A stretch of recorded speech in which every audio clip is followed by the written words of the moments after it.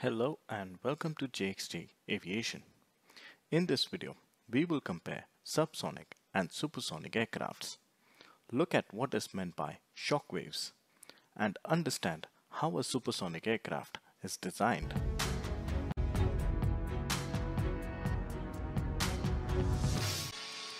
First, let's look at what is meant by a subsonic and supersonic aircraft. An aircraft may be defined as subsonic or supersonic by comparing its speed with the speed of sound.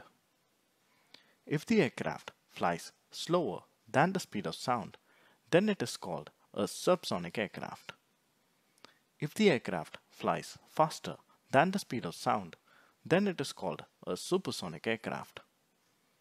To understand this better, we need to know something called as the Mach number.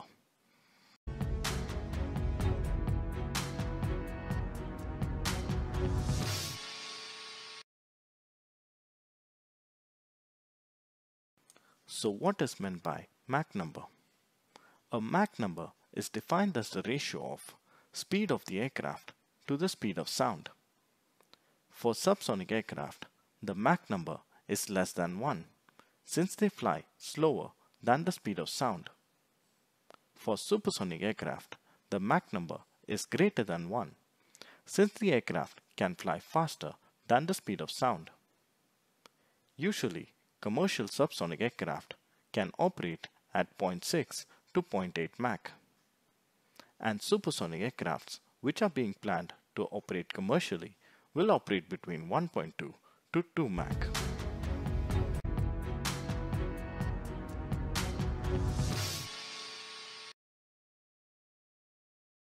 Now let's look at some of the features on a subsonic aircraft.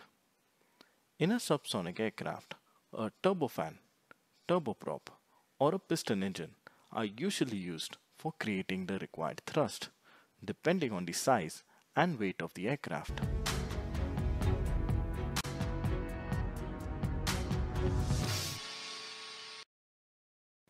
In subsonic aircraft, a smooth, cambered airfoil is used for the wing structure. This is to provide sufficient camber so that enough lift is generated when flying at low speeds.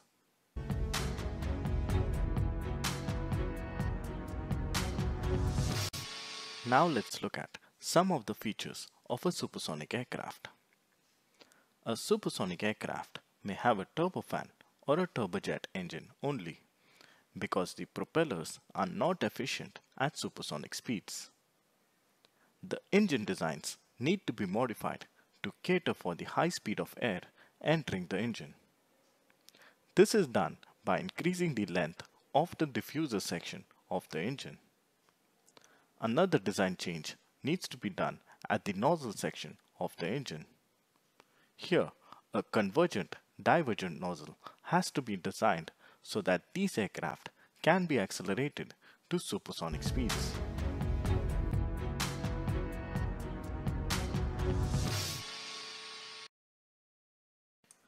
On supersonic aircrafts, a cambered airfoil is not efficient since it creates too much drag.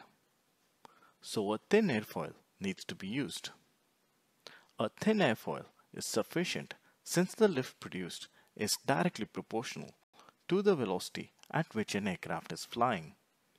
And supersonic aircrafts fly at a very high speed. These airfoils are also symmetric and placed at a small angle of incidence in order to improve the lift generation and increase the efficiency of the wings.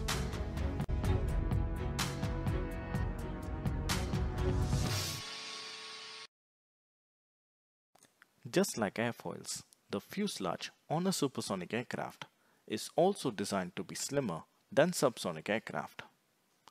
This is because when an aircraft flies at supersonic speeds, shock waves are formed at the leading edge of the aircraft. The shock waves have a significant impact on the design of a supersonic aircraft, since it has severe effects on the air flowing across it.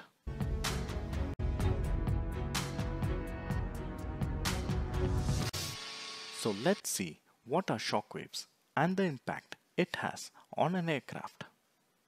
Shockwaves are a thin layer or region that initially forms on the top of the wing when an aircraft enters the transonic range from Mach 0.8 to 1.2.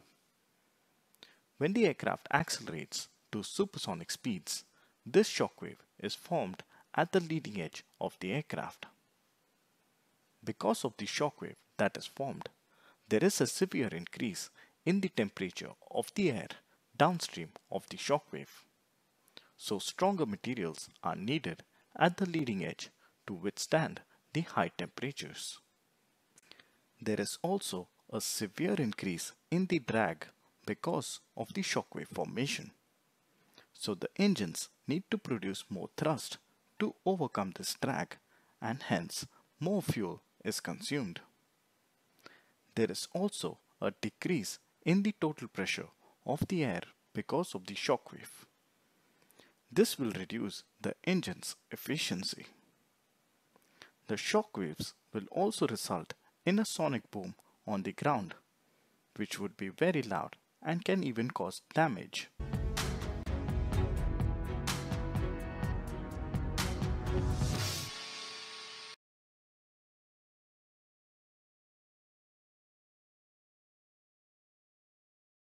So how should a commercial supersonic aircraft be designed? A commercial supersonic aircraft must be built using composite materials that can withstand high temperatures and severe temperature variations. The wings and the fuselage would be thinner to reduce the effects of drag due to the shockwave formation. The engine's diffuser section and the nozzle section have to be redesigned to reduce the losses and improve the fuel efficiency at supersonic speeds. The aircraft must also be easy to maneuver at low speeds and high speeds. This can be achieved by the fly-by-wire technology with the onboard computers and sensors.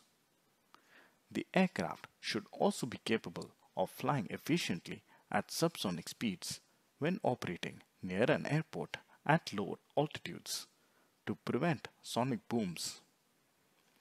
Commercial supersonic aircrafts are required because they will reduce the travel time from A to B by 50%.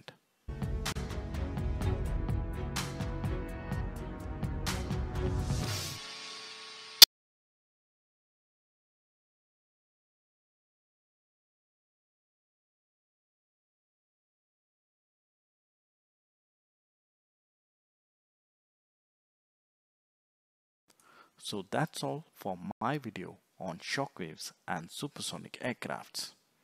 Thank you for watching. If you liked the video, do subscribe, and you can continue watching some of my other videos as well.